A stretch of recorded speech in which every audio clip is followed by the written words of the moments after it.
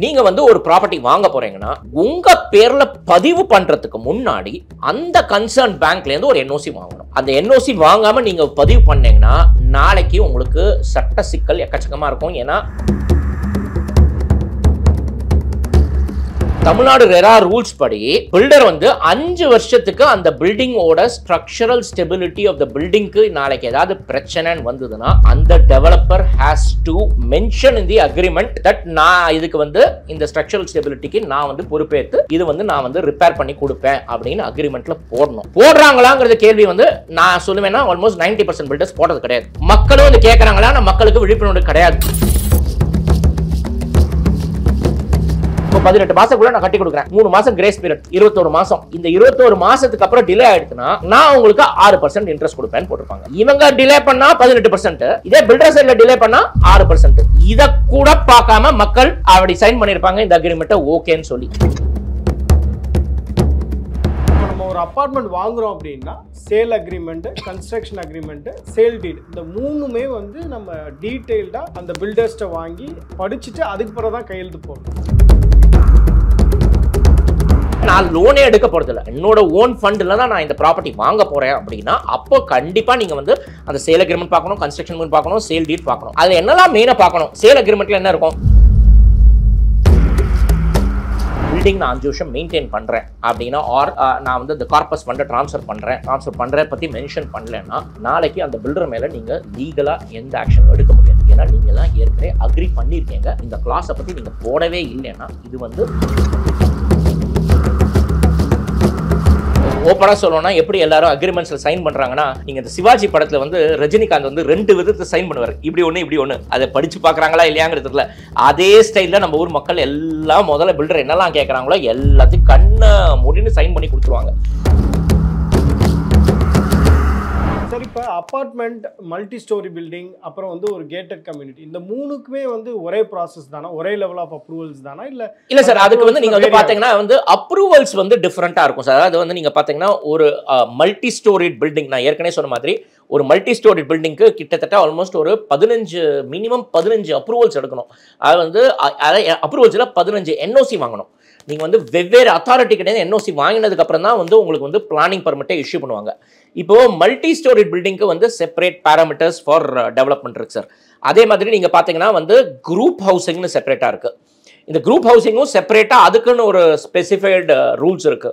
இப்போ gated community இது வந்து நீங்க பாத்தீங்கன்னா gated community should always fall under group housing நார்ம்ஸ்ல தான் அது வரும். அது கேட்டட் கம்யூனிட்டியில் சில இடத்துல வந்து மல்டி ஸ்டோரி பில்டிங்ஸும் கட்டுறாங்க. பட் பெரும்பாலான கேட்டட் கம்யூனிட்டிஸில் வந்து உங்களுக்கு வந்து குரூப் ஹவுசிங் நார்ம்ஸில் தான் கேட்டட் கம்யூனிட்டிக்கு டெவலப்மெண்ட் வரும். உங்களுக்கு நான் அதுக்கு செப்பரேட்டாக நான் ரொம்ப டீட்டெயிலாக எக்ஸ்பிளைன் பண்ணுறேன். பட் இப்போ நான் உங்களுக்கு ஒரு அப்பார்ட்மெண்ட் ஏற்கனவே நான் சொன்ன மாதிரி இந்த அப்பார்ட்மெண்ட்டில் இந்த அப்ரூவல்ஸ்லாம் தவிர பாக்கி என்னெல்லாம் மாதிரி ஆங்கிளில் வந்து ஒரு புதுசாக வாங்குறவங்க பார்க்கணும் அப்படின்னா, ஃபஸ்ட்டு இப்போ அந்த பில்டிங்கை வந்து எப்போ கட்டி கொடுக்க போகிறாங்க, ஹேண்ட் ஓவர் எப்போ பண்ண போகிறாங்க, அந்த ஆஸ்பெக்ட் ஃபஸ்ட்டு தெரிஞ்சுக்கணும். ரெண்டாவது வந்து இப்போ அந்த ஹேண்ட் ஓவர் நம்ம லீகலாக வரணும்னா இப்போ வந்து என்ன மாதிரிலாம் அக்ரிமெண்ட்ஸ் நீங்கள் சைன் பண்ண வேண்டியது இருக்கும் அப்படின்னு பார்த்தீங்கன்னா, ஒரு சேல் அக்ரிமெண்ட், ரெண்டாவது வந்து கன்ஸ்ட்ரக்ஷன் அக்ரிமெண்ட், மூணாவது வந்து சேல் டீட் போடுவாங்க. இப்போ அந்த டெவலப்பரை எடுத்துக்கோங்களேன். இப்போ நம்ம சொன்ன அந்த எக்ஸாம்பிளே வச்சுப்போம். இப்போ 50 ஃபிளாட் கட்டுறாங்க, அதில் வந்து ஓனர் 20 ஃபிளாட் வச்சுக்கிறாங்க, டெவலப்பருக்கு 30 ஃபிளாட் கொடுக்குறாங்க. அந்த மாதிரி சூழ்நிலையில் இப்போ வந்து ஓனர் இந்த ஃபிளாட் டெவலப்பர் என்ன பண்ணியிருப்பாருன்னா, நான் இந்த வீடு கட்டுறதுக்கு நான் ஏதாவது ஒரு இன்ஸ்டிடியூஷன்லேருந்து லோன் எடுத்துக்கிறேன் அப்படின்னு சொல்லி அந்த ஓனர் சம்மதிக்கலாம். சில ஓனர் சம்மதிக்க மாட்டாங்க, சில ஓனர் சம்மதிப்பாங்க. அந்த மாதிரி சம்மதிச்சிட்டா அந்த ஒரிஜினல் பத்திரம் எல்லாமே அடமானம் வச்சிருவாங்க அந்த கன்சர்ன் இன்ஸ்டிடியூஷன். எந்த பேங்க் வந்து இந்த ப்ராஜெக்ட்டுக்கு வந்து லோன் கொடுத்துருக்காங்களோ அந்த பேங்க்ல வந்து இவங்க வந்து மார்ட்கேஜ் பண்ணிடுவாங்க. அப்போ அந்த பேங்க்குக்கு இவங்க லோன் எடுக்கிறாங்கன்னா அந்த லோன் எடுத்த உடனே அவங்க வந்து எம்ஓடிடின்னு ஒரு டாக்குமெண்ட் ரெஜிஸ்டர் பண்ணுவாங்க. எம்ஓடிடினா memorandum of deposit of title deeds. அது வந்து ஓனர் பண்ணுவார். ஓனருக்கு இல்லை பவர் கொடுத்துருக்காங்கன்னா owner represented by the power agent which is the developer. இவங்க போய் அந்த கன்சர்ன் பேங்க்குக்கு நான் இவ்வளோ லோன் வாங்கியிருக்கேன், அதுக்காக இந்த ப்ராப்பர்ட்டியை சொத்தை நான் அடமானம் பண்ணுறேன்னு சொல்லிட்டு ரெஜிஸ்டர் ஆஃபீஸர் ரெஜிஸ்டர் பண்ணுவாங்க. ஈஸியில் அந்த என்ட்ரி வரும். அந்த மாதிரி சூழ்நிலையில் நீங்கள் வந்து ஒரு ப்ராப்பர்ட்டி வாங்க போகிறீங்கன்னா உங்கள் பேரில் பதிவு பண்ணுறதுக்கு முன்னாடி அந்த கன்சர்ன் பேங்க்லேருந்து ஒரு என்ஓசி வாங்கணும். அந்த என்ஓசி வாங்காமல் நீங்கள் பதிவு பண்ணீங்கன்னா நாளைக்கு உங்களுக்கு சட்ட சிக்கல் எக்கச்சக்கமாக இருக்கும். ஏன்னா அந்த கன்சென்ட் ஆஃப் தட் இன்ஸ்டிடியூஷன் ஒரு பேங்க் ஒரு ஃபினான்ஷியல் இன்ஸ்டிடியூஷன் இல்லாமல் நீங்கள் அந்த ஃப்ளாட்டை ரெஜிஸ்டர் பண்ணியிருக்கீங்கன்னா அந்த மார்ட்கேஜ் வந்து அது அந்த கன்சர்ன் பேங்க் வந்து has not relinquished their rights. அது என்ன சொல்லணும்னா மார்ட்கேஜ் டிஸ்சார்ஜ் ஆகலை. அந்த குறிப்பிட்ட ஃப்ளாட்டுக்கு அவங்களுக்கு இன்னும் அந்த மார்ட்கேஜ் அவங்க பேரில் தான் இருக்குது. நீங்கள் வந்து அவங்ககிட்ட என்ஓசி வாங்காமல் நீங்கள் ரெஜிஸ்டர் பண்ணிங்கன்னா இந்த ப்ராப்ளம் வரும். இது போக நார்மலாக நீங்கள் வந்து நான் ஏற்கனவே சொன்ன மாதிரி 3 அக்ரிமெண்ட், ஒன்று sale agreement, construction agreement, sale deal. இதில் வந்து என்னெல்லாம் நீங்கள் பார்க்கணும் அப்படின்னா சேல் அக்ரிமெண்ட்டில் என்னெல்லாம் கொண்டு வந்திருப்பாங்க அப்படின்னா இந்த ப்ராப்பர்ட்டி இந்த ஓனருக்கு எப்படி இந்த சொத்து வந்தது, அதுக்கு முன்னாடி இருக்கிற தாய்ப்பத்திரம் டீட்டெயில்ஸ் அதெல்லாம் எல்லாம் மென்ஷன் ஆயிருக்கும். அது போக வந்து சேல் அக்ரிமெண்ட்டில் ஜென்ரலாக வந்து இந்த அன்டிவைடட் ஷேர் ஆஃப் லேண்டுக்கு மட்டும்தான் சேல் அக்ரிமெண்ட்டில் வேல்யூ மென்ஷன் பண்ணியிருப்பாங்க. ரெண்டாவது நீங்கள் கேட்கலாம் அன்டிவைடட் ஷேர் ஆஃப் லேண்ட்னா என்ன?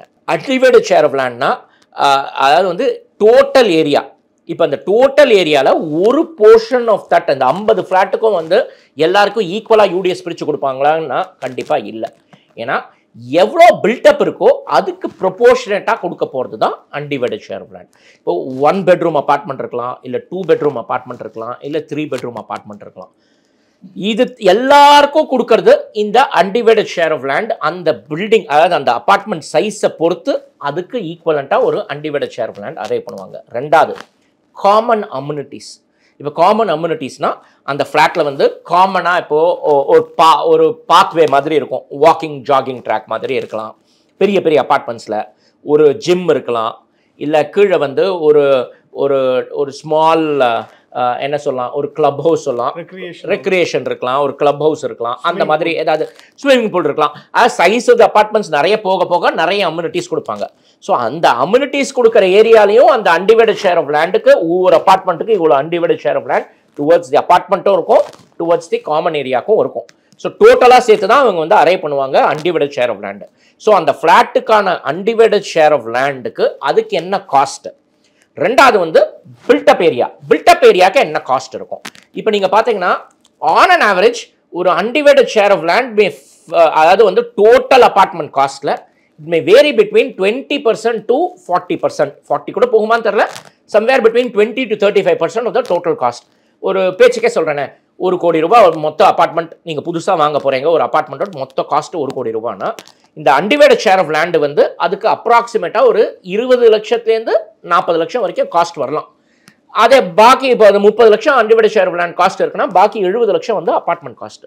இப்போ இதுக்கு என்ன ஸ்டாம்ப் டியூட்டி வரும்னு நீங்கள் பார்த்தீங்கன்னா இந்த 30 லட்சத்துக்கு வந்து 7+2 அது 7% வந்து ஸ்டாம்ப் டியூட்டி சேல் டீடில் சொல்கிறேன், 2% வந்து ரெஜிஸ்ட்ரேஷன் ஃபீ. இப்போ நீங்கள் பார்த்தீங்கன்னா இந்தியாவிலேயே Tamil Nadu is the only state, புதுச்சேரியும் சேர்த்துக்கலாம், where undivided share of land is alone being registered for a new apartment. நீங்க புதுசா ஒரு வீடு வாங்குறீங்க, அப்போ உங்களுக்கு undivided share of land மட்டும்தான் சேல் டீட்ல மென்ஷன் ஆகும், ஃபிளாட் ஏரியா சேல் டீட்ல மென்ஷன் ஆகாது. இப்போ நீங்க பாத்தீங்கன்னா undivided share of land நான் ஏற்கனவே சொன்ன மாதிரி Tamil Nadu is the only state in India where undivided share of land is being registered for a new apartment. இப்போ நீங்க எந்த ஸ்டேட்லயும் இந்தியாவில் எடுத்துறீங்கன்னா நீங்க புதுசா ஒரு ஃபிளாட் வாங்குறீங்கன்னா நீங்க ஃபிளாட்டையும் சேர்த்து ரெஜிஸ்டர் பண்ணணும். இப்போ ரீசெண்டாக வந்து தமிழ்நாடு கவர்மெண்ட் ஒரு ஜிஓ போட்டிருக்காங்க, அது வந்து நீங்கள் வந்து அன்டிவைடட் ஷேர் ஆஃப் லேண்டுக்கு மட்டும் ரெஜிஸ்டர் பண்ணால் போகாது. ஏன்னா ஏற்கனவே நீங்கள் பார்த்தீங்கன்னா சுப்ரீம் கோர்ட் ஒரு ஆர்டர் இருக்குது saying that the procedure is being followed in Tamil Nadu for registration of undivided share of land is legally validன்னு supreme court ஒரு ஆர்டர் கொடுத்துருக்காங்க. ஆனால் என்னன்னா அதை பேஸ் பண்ணி தான் வந்து தமிழ்நாட்டில் இருக்கிற ப்ரொசீஜர்ஸ் என்னன்னா புது அப்பார்ட்மெண்ட்டுக்கு வெறும் அன்டிவைடட் ஷேர் மட்டும் ரெஜிஸ்டர் பண்ணுவாங்க, கன்ஸ்ட்ரக்ஷன் அக்ரிமெண்ட் மட்டும் செப்பரேட்டாக இருக்கும், அந்த ஃப்ளாட்டுக்கு செப்பரேட்டாக இருக்கும். 2014 என்ன கொண்டு வந்தாங்கன்னா அந்த கன்ஸ்ட்ரக்ஷன் அக்ரிமெண்ட் வந்து ரெஜிஸ்டர் ஆஃபீஸில் ரெஜிஸ்டர் பண்ணணும். நீங்கள் வந்து புது ஃப்ளாட் விற்கிறதுக்கு முன்னாடி கன்ஸ்ட்ரக்ஷன் அக்ரிமெண்ட் ரெஜிஸ்டர் பண்ணாமல் அவர் பதிவு பண்ணாமல் புது ஃப்ளாட்டுக்கு undivided share of land Khan B conveyed அப்படின்னு சொல்லி ஒரு ஆர்டர் போட்டாங்க. ஸோ 2014 என்ன ஆகுதுன்னா கன்ஸ்ட்ரக்ஷன் அக்ரிமெண்ட்டுக்கு 1% ஸ்டாம்ப் டியூட்டி கொண்டு வந்திருக்காங்க.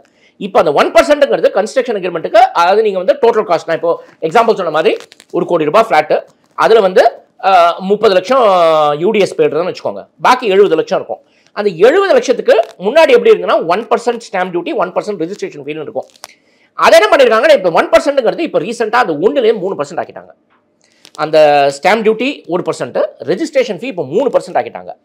அப்போது உங்களுக்கு வந்து அந்த அன்டிவைடட் ஷேர் ஆஃப் லேண்டும் சேர்த்து நீங்கள் வந்து கன்ஸ்ட்ரக்ஷன் அக்ரிமெண்ட் சேர்த்தா இந்த இன்க்ரீஸ்க்கு முன்னாடி பார்த்தீங்கன்னா இந்தியாவில் இருக்கிற பாக்கி எந்த ஊர்லேயும் கம்பேர் பண்ணால் ஃப்ளாட் புது ஃப்ளாட்டுக்கு தமிழ்நாடு தான் சீப்பஸ்ட். அதை நான் சொல்றது ஸ்டாம்ப் டியூட்டி அண்ட் ரெஜிஸ்ட்ரேஷன் ஃபீ அரசாங்கத்துக்கு செலுத்த வேண்டிய வரியில நீங்க கம்பேர் பண்ணீங்கன்னா பாக்கி எல்லா ஸ்டேட்லையும் கம்பேர் பண்ணா தமிழ்நாடு வாஸ் த லோவஸ்ட். ஆனா இப்போ அவங்க என்ன பண்ணியிருக்காங்கன்னா அந்த கன்ஸ்ட்ரக்ஷன் அக்ரிமெண்ட்ல இருக்கிற அந்த ரெஜிஸ்ட்ரேஷன் ஃபீ 1% 3% இன்க்ரீஸ் பண்ணியிருக்காங்க. ரெண்டாவது வந்து இப்போ ரீசெண்டாக ஒரு ஜியோ போட்டிருக்காங்க, ஃப்ளாட்டும் சேர்ந்து ரெஜிஸ்டர் பண்ணும், அந்த சேல் டீட்ல ஃப்ளாட்டோட ஏரியாவும் மென்ஷன் பண்ணும், ஃப்ளாட் அந்த என்ன ஃப்ளாட் நீங்கள் வந்து கட்ட போறீங்களோ அந்த ஃப்ளாட்டோட டீட்டெயில்ஸும் மென்ஷன் பண்ணணும்னு. ஆனால் அதில் இன்னும் சில கிளாரிட்டி இல்லை. அந்த கன்ஸ்ட்ரக்ஷன் அக்ரிமெண்ட்டோட காஸ்ட்டையும் அதில் மென்ஷன் பண்ணணுமா இல்லையாங்கிறது இன்னும் அந்த கிளாரிட்டி வரல. அந்த கிளாரிட்டி வந்ததுன்னா மேபி அந்த கன்ஸ்ட்ரக்ஷன் அக்ரிமெண்ட் தேவை இருக்காது. அந்த மாதிரி ஒரு சூழ்நிலை வந்ததுன்னா வெறும் சேல் டீட்ல மற்ற ஸ்டேட்ல இருக்கிற மாதிரி எல்லா ஸ்டேட்லையும் இருக்கிற மாதிரி புதுசாக நீங்கள் வாங்கினீங்கன்னா அந்த என்டையர் அப்பார்ட்மெண்ட்டும் நீங்கள் சேர்த்து ரெஜிஸ்டர் பண்ணுவீங்க. அது என்ன காஸ்ட் இருக்கோ அந்த காஸ்ட்டுக்கு யூ வில் ஹேவ் டு பேர் தி ஸ்டாம்ப் டியூட்டியும் நீங்கள் பே பண்ணுவீங்க, ரெஜிஸ்ட்ரேஷன் ஃபீயும் பே பண்ணுவீங்க. சார் நான் இப்போ ஒரு அப்பார்ட்மெண்ட் வாங்குறேன், அப்பார்ட்மெண்ட் வாங்கி ஒரு 2 வருஷத்துலேயே அதில் நிறைய ஸ்ட்ரக்சரல் இஷ்யூஸ் வந்து இருக்குது. ஸோ இப்போ அதை நானே சரி பண்ணணுமா இல்லை வந்து நான் வாங்கின அந்த பில்டர்ஸ்ட்டை வந்து அப்ரோச் பண்ணி இந்த மாதிரி பிரச்சனை இருக்குங்க அதை சரி பண்ணி கொடுங்கன்னு கேட்குறதா? சார் இதுக்கெல்லாம் வந்து பேசிக்காக நான் சொல்லணும், டீட்டெயிலாக சொல்லணும்னு சொன்னோன்னா நீங்கள் பார்த்தீங்கன்னா வந்து கன்ஸ்ட்ரக்ஷன் அக்ரிமெண்ட்டு தான் சார் மெயின். எதுவாக இருந்தாலும் இந்த மாதிரி கிளாஸஸ் எல்லாமே வந்து கன்ஸ்ட்ரக்ஷன் அக்ரிமெண்ட்லாம் கவர் ஆகிருக்கும். அதாவது இந்த கன்ஸ்ட்ரக்ஷன் அக்ரிமெண்ட்டில் வந்து என்னென்னா இப்போ நம்ம ஊர் மக்களில் பெரும்பாலானவங்க நீங்கள் வந்து இதெல்லாம் படித்து பார்க்குறாங்களாங்கிறது எனக்கு தெரியல. அவங்க என்ன நினைக்கிறாங்க, நான் ஒரு லீகல் ஒப்பீனியன் வாங்கிடுறேன், நான் ஒரு அட்வொகேட் கிட்டேருந்து வாங்கிட்டேன், இல்லை ஏற்கனவே நான் ஒரு பேங்க்கில் போய் வாங்கியிருக்கேன், நான் அந்த பேங்க்கில் எல்லாமே அப்ரூவ்டு ப்ரீ அப்ரூவ்டு, எனக்கு மெயினாக வந்து ஃப்ளாட்டு வேணும், இந்த டெவலப்பர் ஓரளவுக்கு நல்ல ரீசனபிளான டெவலப்பர், இவர் எல்லாமே கரெக்டாக பண்ணிவிடுவாருங்கிற ஒரு நம்பிக்கையில் தான் எல்லாம் என்டர் பண்ணுறாங்களே. நீங்கள் பார்த்தீங்கன்னா ஓப்பனாக சொல்லணும்னா எப்படி எல்லாரும் அக்ரிமெண்ட்ஸில் சைன் பண்ணுறாங்கன்னா, நீங்கள் இந்த சிவாஜி படத்தில் வந்து ரஜினிகாந்த் வந்து 2 விதத்தை சைன் பண்ணுவார், இப்படி ஒன்று இப்படி ஒன்று. அதை படித்து பார்க்குறாங்களா இல்லையாங்கிறதுல அதே ஸ்டைலில் நம்ம ஊர் மக்கள் எல்லாம் முதல்ல பில்டர் என்னெல்லாம் கேட்குறாங்களோ எல்லாத்தையும் கண்ணை மூடின்னு சைன் பண்ணி கொடுத்துருவாங்க. அதுக்கப்புறம் ஏதாவது பிரச்சனைன்னு வந்ததுன்னா அப்போ வந்து கொய்யோமியோ கத்தி பிரயோஜனமே இருக்காது. ஏன்னா நீங்கள் வந்து அந்த மாதிரி ஏரியாஸ் அந்த மாதிரி பிரச்சனை வருதுன்னா இந்த மாதிரி ஏதாவது ஒரு ப்ராப்ளம் வரப்போகுதுன்னா அது அக்ரிமெண்ட்டில் வந்து பில்டர் என்ன சொல்லியிருக்காரு, இந்த ஃப்ளாட் மெயின்டெனன்ஸ் நான் இவ்வளோ நாள் தான் பண்ண போகிறேன், இவ்வளோ நாள் தான் குறிப்பிட்ட டைம் தான் பண்ண போகிறேன் அப்படின்னு அந்த அக்ரிமெண்ட்டில் போட்டால் தான் நீங்கள் வந்து பில்டர் மேலே என்ஃபோர்ஸ் பண்ண முடியும். நீங்கள் அதெல்லாம் எதுவுமே பார்க்காம அந்த கிளாஸ்லாம் இருக்கா இல்லையான்னு கவனிக்காமல் நீங்கள் பாட்டுக்கும் அப்படியே கண்ணை மூடின்னு சைன் பண்ணி கொடுத்தீங்கன்னா அப்புறம் நாளைக்கு லீகலாக ஏதாவது பிரச்சனைன்னு வந்ததுன்னா என்ஃபோர்ஸபிலிட்டி பிகம்ஸ் அன் இஷ்யூ. இப்போது இந்த கேள்விக்கே நான் ஸ்பெசிஃபிக்காக சொல்கிறேன். ரெரா ரூல்ஸ்னு இருக்குது சார். அது ரெரா ஆக்டுங்கிறது 2014 வந்து it's 2016 it's act enacted by parliament. அதுக்கப்புறம் ஒவ்வொரு ஸ்டேட்லையும் வந்து செப்பரேட்டாக வந்து அந்த ரெரா ஆக்டை வந்து செப்பரேட்டாக மறுபடியும் அவங்க ஸ்டேட் லெஜிஸ்லேட்டிவ் அசம்பிளியில் பாஸ் பண்ணணும்.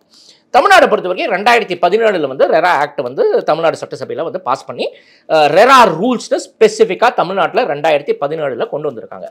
இந்த ரெரா ரூல்ஸ் படி என்ன சொல்கிறது அப்படின்னா, புதுசாக வாங்கக்கூடிய புதுசாக ஒரு கன்ஸ்ட்ரக்ஷன் ஆகக்கூடிய ஒரு அப்பார்ட்மெண்ட்டில் அந்த டெவலப்பர் வந்து ஃபர்ஸ்ட் அண்ட் ஃபார்மோஸ்ட் 5 வருஷத்துக்கு அந்த பில்டிங்க்கு மெயின்டெனன்ஸ் பண்ணணும் அப்படின்னு தான் ரெரா ரூல்ஸில் இருக்குது. அது வந்து if there is any structural flaws in the building has to be attended by the filter. அது அந்த structural ஃப்ளாஸ்னால் normal where and dare விட்டுறலாம். இப்போ இந்த 5 வருஷத்துக்குள்ளே ஏதாவது ஒரு நார்மலாக சின்ன இடத்துல எனக்கு வந்து இது ஆயிருக்கா, பிளாஸ்டிங் விழுந்திருக்கு அப்படின்னா அதெல்லாம் நார்மல் வேர் அண்ட் டேரில் போயிடும். இப்போ அந்த இடத்துல வந்து சீலிங்கே கொட்டுது, சீலிங் உடையிறது, இருக்கிற கம்பிலாம் பிச்சுன்னு கொட்டுறது அப்படின்னா அது வந்து ஸ்ட்ரக்சரல் ஃப்ளா. அப்போது தமிழ்நாடு ரெரா ரூல்ஸ் படி பில்டர் வந்து 5 வருஷத்துக்கு அந்த பில்டிங்கோட ஸ்ட்ரக்சரல் ஸ்டெபிலிட்டி ஆஃப் த பில்டிங்க்கு நாளைக்கு ஏதாவது பிரச்சனைன்னு வந்ததுன்னா அந்த developer has to mention in the agreement that நான் இதுக்கு வந்து இந்த ஸ்ட்ரக்சரல் ஸ்டெபிலிட்டிக்கு நான் வந்து பொறுப்பேற்று இது வந்து நான் வந்து ரிப்பேர் பண்ணி கொடுப்பேன் அப்படின்னு அக்ரிமெண்ட்டில் போடணும். போடுறாங்களாங்கிறது கேள்வி வந்து நான் சொல்லுவேன்னா ஆல்மோஸ்ட் 90% பில்டர்ஸ் போடுறது கிடையாது. மக்களும் இது கேட்குறாங்களா, மக்களுக்கு விழிப்புணர்வு கிடையாது, இதெல்லாம் இருக்குது இதெல்லாம் பண்ணணுங்கிறது அவங்களுக்கு பெருசாக விழிப்புணர்வும் மக்களை பொறுத்தவரையில் அந்த காஸ்ட்டை தான் பார்க்குறாங்க. 60 லட்சம் வந்து மற்ற இடங்களில் சொல்கிறாங்க, பட் இங்கே வந்து 55 லட்சத்துக்கு எனக்கு கிடைக்கும் அவ்வளோதானே தவிர லீகலாக இருக்கிற இந்த கன்ஸ்ட்ரக்ஷன் அக்ரிமெண்ட்டில் இருக்கிற என்ன மாதிரியான லீகல் கிளாஸஸ் இருக்கணும் ஆர் ரெரா ரூல்ஸ் படி இருக்கணுங்கிறதெல்லாம் பார்க்கறது கிடையாது. ஒன்று. ரெண்டாவது, இப்போ நீங்கள் வந்து பார்த்தீங்கன்னா கார்பஸ் ஃபண்டுன்னு கலெக்ட் பண்ணுவாங்க டெவலப்பர். கார்பஸ் ஃபண்ட்னா மொத்தமாக இருக்கிற அந்த பில்டிங்க்கு டெவலப்மெண்ட்டுக்கு. அந்த கார்பஸ் ஃபண்டு வந்து ஆக்சுவலாக அந்த பில்டிங் கட்டி முடித்த உடனே அசோசியேஷனுக்கு அந்த பில்டரை வந்து ட்ரான்ஸ்ஃபர் பண்ணணும். ஆனா பாத்தீங்கன்னா நிறைய பில்டர்ஸ் வந்து அந்த வயலேஷன் பண்ணுவாங்க. அந்த கார்பஸ் ஃபண்ட் கலெக்ட் பண்ணது அவங்களே தான் எடுத்துன்னு போறாங்களே தவிர அந்த அசோசியேஷனுக்கு வந்து அதை டிரான்ஸ்ஃபர் பண்ற மாதிரி எனக்கு தெரியல. நிறைய அசோசியேஷனுக்கும் இது வந்து லீகலா இது வந்து அவங்க டிரான்ஸ்ஃபர் பண்ணணுங்கிறது கூட தெரியுமாங்கிறது எனக்கு தெரியல. சில அசோசியேஷன் மட்டும் கேட்டு அந்த பணத்தை வாங்கிக்கிறாங்க. அப்பயும் அந்த ஃபுல் அமௌண்ட் வந்து கலெக்ட் பண்ண அந்த entire amount corpus ஃபண்டா transfer ஆகுதாங்கிறது it is another issue. ரெண்டாவது, இந்த கார்பஸ் ஃபண்டை டிரான்ஸ்ஃபர் பண்றோங்கிற ஒரு கிளாஸும் வந்து real estate Tamil Nadu RERA rules படி கன்ஸ்ட்ரக்ஷனுக்கு முன்னாடி போட்டிருக்கணும். ஆனால் நிறைய பில்டர்ஸ் இந்த அக்ரிமெண்ட்டை பற்றியே சொல்ல மாட்டாங்க. அதாவது கார்பஸ் ஃபண்டை ட்ரான்ஸ்ஃபர் பண்ணுறோங்கிறத பற்றி சொல்ல மாட்டாங்க. மூணாவது, நீங்கள் பார்த்தீங்கன்னா நிறைய இடத்துல வந்து இப்போ வந்து முன்னாடிலாம் எப்படி இருக்கும்னா, நீங்கள் ஒரு ஃப்ளாட் வாங்குறீங்க, நீங்கள் வந்து அந்த பணம் வந்து குறிப்பிட்ட டைத்தில் வந்து பில்டருக்கு வந்து அந்த பணத்தை செலுத்தணும். அது வந்து நீங்கள் வந்து இன்ஸ்டால்மெண்ட் தான் கொடுக்க போகிறீங்க. லோன் எடுத்திருக்கீங்க, உங்கள் பேங்க்கில் நீங்கள் வந்து கொடுங்க அப்படின்னு சொல்லி பேங்க்லேருந்து நீங்கள் கொடுப்பீங்க. ஏதாவது ஒரு இடத்துல உங்களால் சில சூழ்நிலைக்கு ஏற்ப உங்களால் சில டைம் கட்ட முடியாமல் போயிடும். நீங்கள் டிலே பண்ணிட்டேங்க உங்கள் பேமெண்ட்டை. அப்போது பில்டர் அக்ரிமெண்ட்டில் என்ன போட்டிருப்பாங்கன்னா, நீங்கள் டிலே பண்ணால் 18% இன்ட்ரெஸ்ட் போட்டிருப்பாங்க. அது நீங்கள் வந்து எவ்வளோ டிலே பண்ணியிருக்கீங்களோ அவ்வளோ நாளைக்கு 18% இன்ட்ரெஸ்ட், பீனல் இன்ட்ரெஸ்ட்டோட சேர்த்து பில்டருக்கு பணத்தை கட்டணும். அதே அக்ரிமெண்ட்டில் என்ன போட்டிருக்கோம்னா, இது வந்து அந்த பில்டர் வந்து நான் வந்து இந்த ஃப்ளாட்டை வந்து 15 மாதம் இல்லை 18 மாதம் 20 மாதம் 24 மாதத்துக்குள்ளே கட்டி கொடுத்துட்றேன். ஒரு 3 மாதம் கிரேஸ் பீரியட்னு இருக்கும். அது ஹியர் அண்ட் தேர் என்னால் கட்டி கொடுக்கணும்னா 3 மாதம் கிரேஸ் பீரியட். இப்போ 18 மாதத்துக்குள்ளே நான் கட்டி கொடுக்குறேன், 3 மாதம் கிரேஸ் பீரியட், 21 மாதம். இந்த 21 மாதத்துக்கு அப்புறம் டிலே ஆகிடுச்சுன்னா நான் உங்களுக்கு 6% இன்ட்ரெஸ்ட் கொடுப்பேன்னு போட்டிருப்பாங்க. இவங்க டிலே பண்ணால் 18%, இதே பில்டர் சைடில் டிலே பண்ணால் 6%. இதை கூட பார்க்காம மக்கள் அப்படி சைன் பண்ணியிருப்பாங்க இந்த அக்ரிமெண்ட்டை ஓகேன்னு சொல்லி. இதை வந்து ரெரா ஆக்ட்ல என்ன சொல்றதுன்னா, if there is a delay, இந்த பில்டரும் டிலே பண்றாங்க, டெலிவரி ஆஃப் அபார்ட்மெண்ட்ஸ் டிலே பண்ணி கொடுக்குறாங்க. இதே வாங்குற பையரும் வந்து அவர் கொடுக்க வேண்டிய பைசா பில்டருக்கு கொடுக்குற அந்த பணத்தையும் வந்து டிலே பண்ணியிருக்காங்கன்னா, காமனா என்ன இருக்கணும்னா, state bank of India prime landing rate plus 2%. அதுதான் வந்து 2 பேருக்கும் பொருந்தும். இப்போ பில்டர் டிலே பண்ணிட்டாருன்னா state bank of India prime landing rate, இன்னைக்கு state bank of India prime landing ரேட்டுங்கிறது 8லேருந்து 8.5%. அப்போ 8 + 2 10%, 10%, 10%, 10%, 11%, வாட் எவர் இட் இஸ், 9%னா 11%. அந்த கிளாஸ் கூட நிறைய கன்ஸ்ட்ரக்ஷனுக்கு மேலே பார்த்தீங்கன்னா பில்டர்ஸ் போட மாட்டேங்கிறாங்க. இது வந்து ஃபிளாட்ஸ் எல்லாம் வந்து சில இடத்துல அப்ரூவல் கூட பண்ணிடுறாங்க. இப்போ நீங்கள் பார்த்தீங்கன்னா சில பேங்க்ஸ்லாம் இந்த கிளாஸ் இல்லைன்னா கூட அப்ரூவல் கொடுத்துட்றாங்க. அது வந்து டெஃபினட்டாக இது வந்து பெரிய விழிப்புணர்ச்சி மக்களுக்கு ஏற்படணும். அவங்களுக்கு தெரியணும் இந்த மாதிரி state bank of India prime landing rate + 2% தான் வந்து டிலேட் பேமெண்ட் ஆஃப் இன்ட்ரெஸ்ட் பெனால்ட்டிக்கு அதுதான் இருக்கணும்னு. இது போக நான் ஏற்கனவே சொன்ன மாதிரி சில பில்டர்ஸ் வந்து அந்த கார்பஸ் ஃபண்டை வந்து அந்த கிளாஸை மென்ஷன் பண்ணியிருக்க மாட்டாங்க. ப்ளஸ் இந்த ஸ்பெசிஃபிக் இந்த கிளாஸ், அது வந்து பேமெண்ட் டிலேட் கிளாஸ், அந்த கிளாஸை வந்து சில அக்ரிமெண்ட்ஸில் மென்ஷன் பண்ணியிருக்க மாட்டாங்க. இந்த மாதிரி மென்ஷன் பண்ணலை அப்படின்னா, ஆர் பில்டிங் நான் 5 வருஷம் மெயின்டைன் பண்ணுறேன் அப்படின்னா, ஆர் நான் வந்து இந்த கார்பஸ் ஃபண்டை ட்ரான்ஸ்ஃபர் பண்ணுறேன் பற்றி மென்ஷன் பண்ணலைன்னா, நாளைக்கு அந்த பில்டர் மேலே நீங்கள் லீகலாக எந்த ஆக்ஷனும் எடுக்க முடியாது. ஏன்னா நீங்கள்லாம் ஏற்கனவே அக்ரி பண்ணியிருக்கீங்க. இந்த கிளாஸை பற்றி நீங்கள் போடவே இல்லைன்னா, இது வந்து இல்லை இந்த கிளாஸ் போடலாம், அதனால் எங்களுக்கு இந்த பணம்லாம் திருப்பி கொடுக்கணும்னா, legally the filter will be a very very strong இது. நாளைக்கு நீங்கள் லீகலாக போகிறீங்க, ஒரு அசோசியேஷன் மூலமாக இந்த பில்டர் மேலே நீங்கள் ஆக்ஷன் எடுக்கணும்னு நினச்சிங்கன்னா கூட, இந்த மாதிரி கேசஸ்க்கு you are a week wicket and the filter is a very very strong wicket. இந்த கன்ஸ்ட்ரக்ஷன் அக்ரிமெண்ட்டில் இப்போ நான் ஏற்கனவே சொன்ன மாதிரி இந்த 3 பாயிண்ட் மெயினாக வந்து, ஒன்று டிலேட் பேமெண்ட்டு, ரெண்டாவது இந்த கார்பஸ் ஃபண்டு, ரெண்டாவது பில்டிங் மெயின்டெனன்ஸ். இந்த ஸ்பெசிஃபிக்காக இந்த பர்டிகுலர் ஏரியா தவிர ரெரா ஆக்ட் படி என்ன சொல்கிறாங்க, ஒரு தமிழ்நாடு ரெரா ரூல்ஸ் படி என்ன சொல்கிறாங்கன்னா, கார்பெட் ஏரியா மட்டும்தான் நீங்கள் வந்து அக்ரிமெண்ட்டில் குறிப்பிடணும். கார்பெட் ஏரியானா என்னன்னா, அது வந்து இப்போ இந்த பில்டிங் இருக்கு, இப்போ இந்த சவுத்துக்குள்ளே இருக்கிற இந்த ஏரியா மட்டும்தான் நீங்கள் வந்து ஃப்ளாட்டோட ஏரியான்னு குறிப்பிட்டு பண்ணி மென்ஷன் பண்ணணும், கார்பெட் ஏரியான்னு. இப்போ build up area, super build up area, carpet area, அந்த மாதிரி டிஃப்ரென்ஸ் இருக்குது. அதை நீங்கள் பார்த்தீங்கன்னா கார்பெட் ஏரியானா வெறும் அந்த என்டையர் இந்த பில்டிங் இந்த ரூம்குள்ளே இருக்கிற என்ன இருக்கோ அந்த ஏரியா மட்டும்தான் இருக்கும். இப்போ இந்த வால் திக்னஸோட இருக்கு அப்படின்னா அது வந்து பில்டப் ஏரியான்னு வரும். இப்போ இந்த சூப்பர் பில்டப் ஏரியானா இந்த வால் திக்னஸ், இந்த உள்ளுக்குள்ள ஏரியா ப்ளஸ் காமன் அம்யூனிட்டிஸில் இருக்கிற ஏரியா. இப்போ இந்த மாடிப்படி ஏரியா, லிஃப்ட் ஏரியா, தவிர காமன் அம்யூனிட்டிஸ் என்னெல்லாம் கொடுக்குறாங்களோ அதெல்லாம் சேர்த்தா தான் சூப்பர் பில்டப் ஏரியான்னு வரும். அப்போது நீங்கள் அக்ரிமெண்ட்ல ரெரா ரூல்ஸ் படி என்ன சொல்கிறாங்கன்னா, நீங்கள் கார்பெட் ஏரியா மென்ஷன் ஆயிருக்கணும் அப்படின்னு சொல்கிறாங்க. நிறைய இடத்துல என்ன ஆகும்னா, அவங்க வந்து இன்னும் விற்கிறது, அதாவது என்ன ரூல்ஸ் படி என்ன சொல்கிறாங்கன்னா, நீங்கள் கார்பெட் ஏரியா மட்டும் தான் விற்கணும்னே சொல்லியிருக்காங்க. ஆனால் என்ன ஆகுதுன்னா, நிறைய இடத்துல வந்து இன்றைக்கும் வந்து டோட்டல் சூப்பர் பில்டப் ஏரியா சொல்லி தான் அவங்க விற்கிறாங்களே தவிர கார்பெட் ஏரியா எவ்வளோ இதுக்கு கார்பெட் ஏரியா இந்த கரஸ்பாண்டிங் ஃப்ளாட்டுக்கு இவ்வளோ தான் கார்பெட் ஏரியாங்கிறது அவங்க அக்ரிமெண்ட்டில் போடுறதே கிடையாது. என்ன காரணத்துக்காக அவங்க போடுறது இல்லைன்னா, நீங்கள் ஒரு எம்எஸ்பி ப்ராஜெக்ட் எடுத்துட்டீங்கன்னா கிட்டத்தட்ட ஒரு 30-35% ஆஃப் த டோட்டல் ஏரியா. இப்போ நீங்கள் ஒரு 1800 சதுரடி வாங்குறீங்கன்னா உங்களுக்கு கிட்டத்தட்ட ஒரு 600 சதுரடி வந்து இந்த காமன் ஏரியா அண்ட் இதுக்கே போயிடும். ஸோ உங்களோட உள்ளுக்குள்ளே இருக்கிற புழங்குற ஏரியா வந்து 1250-1200 தான் இருக்கும். 1800 சதுரடிக்கு நீங்கள் 1000 சதுரடி வாங்குறீங்கன்னா உள்ளுக்குள்ளே உங்களுக்கு புழங்குற ஏரியா வந்து 700 தான் இருக்கும். இதை வந்து மக்களுக்கு தெளிவுபடுத்தணுமா வேண்டாமான்னு நிறைய ஒரு அச்சத்தில் இருக்கிறனால பில்டர்ஸ் இதை வந்து ஹைட் பண்ணிடுவாங்க. இந்த இன்ஃபர்மேஷனே சொல்ல மாட்டாங்க எவ்வளோ கார்பெட் ஏரியா இந்த பில்டிங்க்கு அந்த ஃப்ளாட்டுக்குன்னு. இப்போ நம்ம ஒரு அப்பார்ட்மெண்ட் வாங்குறோம் அப்படின்னா sale agreement, construction agreement, sale டீட் இந்த மூணுமே வந்து நம்ம டீட்டெயில்டாக அந்த பில்டர்ஸ்ட்டை வாங்கி படிச்சுட்டு அதுக்கு பிறகு தான் கையெழுத்து போடணும். நீங்கள் வந்து நார்மலாக வந்து ஒரு ஃப்ளாட்டை நீங்கள் வந்து லோன் போட்டு வாங்குறீங்கன்னு வச்சுக்கோங்க. அப்போ நீங்கள் லோன் போட்டு வாங்குறீங்கன்னா ஏற்கனவே அந்த ப்ராஜெக்டில் இந்த பேங்க் வந்து டைப் பண்ணிட்டாங்க, இந்த சொத்து சம்மந்தமான இருக்கிற டைட்டில் ஃப்ளோலாம் கரெக்டாக இருக்குன்னு பேங்க்கை படித்து பார்த்துட்டு அவங்க லீகல் அப்ரூவ் பண்ணிடுறாங்க. பேங்க்கில் இது வந்து அப்ரூவ்டு ப்ராஜெக்ட்னு கொண்டு வந்துட்டாங்கன்னா அந்த மாதிரி இருக்கிற சூழ்நிலையில் வந்து ஏற்கனவே அந்த பேங்க் எந்த கன்சர்ன் பேங்க்கோ அவங்க வந்து இந்த sale agreement, construction agreement, sale டீட்லாம் பார்த்துருப்பாங்க, அவங்களோட அட்வொகேட் பார்த்துருப்பாங்க. இல்லை நான் லோனே எடுக்க போகிறதில்ல, என்னோட ஓன் ஃபண்டில் தான் நான் இந்த ப்ராப்பர்ட்டி வாங்க போகிறேன் அப்படின்னா அப்போ கண்டிப்பாக நீங்கள் வந்து அந்த சேல் அக்ரிமெண்ட் பார்க்கணும், கன்ஸ்ட்ரக்ஷன் அக்ரிமெண்ட் பார்க்கணும், சேல் டீட் பார்க்கணும். அதில் என்னெல்லாம் மெயினாக பார்க்கணும், சேல் அக்ரிமெண்ட்டில் என்ன இருக்கும், இந்த ஃப்ளாட் ஓனருக்கு இந்த ப்ராப்பர்ட்டி எப்படி வந்திருக்கு, இது சம்மந்தமான இந்த கரஸ்பாண்ட் லேண்டுக்கான ஈக்குவலன்ட் பட்டா என்ன, பட்டா நம்பர் என்ன, இந்த லேண்ட் ஏரியாவுக்கும் இந்த பட்டா இதெல்லாம் மேட்ச் ஆகுதாங்கிறதெல்லாம் மென்ஷன் ஆயிருக்கும். ரெண்டாவது இந்த பில்டிங் இப்போ கட்ட போகிறோம், சேல் அக்ரிமெண்ட்டில் வந்து அன்டிவைடட் ஷேர் மட்டும் தான் இருக்க வருது. இப்போ இந்த அன்டிவைடட் ஷேர் ஆஃப் லேண்ட் இவ்வளோ, இந்த ஃப்ளாட்டுக்கு இவ்வளோ corresponding undivided share of land இது கன்வே ஆக போகிறது அப்படின்னு சொல்லி சேல் அக்ரிமெண்ட்டில் போட்டிருப்பாங்க. கன்ஸ்ட்ரக்ஷன் அக்ரிமெண்ட்டில் என்ன இருக்கும்னா ஜென்ரலாக இந்த ஃப்ளாட்டில் நாங்கள் எப்படி கட்டுறோம், இந்த இவ்வளோ டோட்டல் ஸ்பெசிஃபிகேஷன்ஸ்னு இருக்கும். ஸ்பெசிஃபிகேஷன் சர்டன் பேராமீட்டர்ஸ் இருக்கும், என்ன மாதிரிலாம் ஃபெசிலிட்டிஸ் அம்யூனிட்டிஸ் கொடுக்கணும் இந்த ஃப்ளாட்டில். ரெண்டாவது வந்து இந்த கன்ஸ்ட்ரக்ஷன் அக்ரிமெண்ட்டில் இந்த அப்ரூவல் டீட்டெயில்ஸ்லாம் மென்ஷன் ஆயிருக்கும், பிளானிங் பெர்மிட் மென்ஷன் ஆயிருக்கும், கன்ஸ்ட்ரக்ஷன் பெர்மிட் மென்ஷன் ஆயிருக்கும், ரெரா அப்ரூவல் டீட்டெயில்ஸும் மென்ஷன் ஆயிருக்கும். இது போக இந்த கன்ஸ்ட்ரக்ஷன் அக்ரிமெண்ட்டில் ஜென்ரல் கிளாஸஸ்லாம் இருக்கும். அதாவது வந்து இப்போ வந்து பில்டர் என்னெல்லாம் ஆப்ளிகேஷன்ஸ் பில்டர் சைட்லேருந்து இருக்கும், பர்ச்சேசர் சைட்லேருந்து என்ன மாதிரிலாம் ஆப்ளிகேஷன்ஸ் நீங்கள் ஃபுல்ஃபில் பண்ணணும், அந்த மாதிரிலாம் ஜென்ரல் கிளாஸஸ் இருக்கும். நான் ஏற்கனவே சொன்ன மாதிரி சில ரெரா ஸ்பெசிஃபிக் கிளாஸஸ் இருக்கணும். சில இடத்துல சில பில்டர்ஸ் அதை ஃபாலோ பண்ணுறாங்க, சில பில்டர்ஸ் அதை ஃபாலோ பண்ணுறது இல்லை.